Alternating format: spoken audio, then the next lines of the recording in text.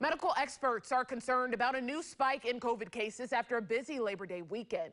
That's especially concerning here in Florida, where hospitals are maxing out ICU beds with patients ravaged by the coronavirus. 8 on Your Side's Marco Villarreal is live this morning in Tampa with more. Good morning, Marco.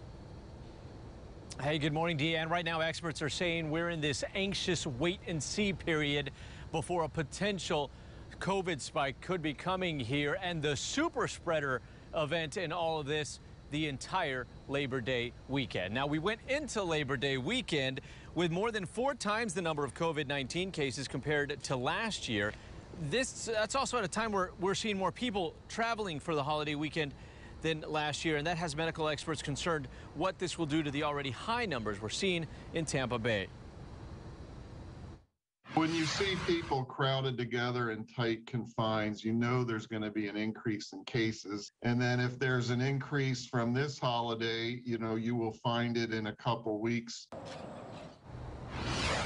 And medical experts say we are still in the thick of it. We are seeing the most number of COVID cases in this entire pandemic. Now we have to wait and see in a couple weeks to see if there will be one more spike. And experts are saying, hopefully, if the vaccinations continue to rise, this could be the last spike we see. For now, reporting live in Tampa, Marco Villarreal, 8 on Your Side.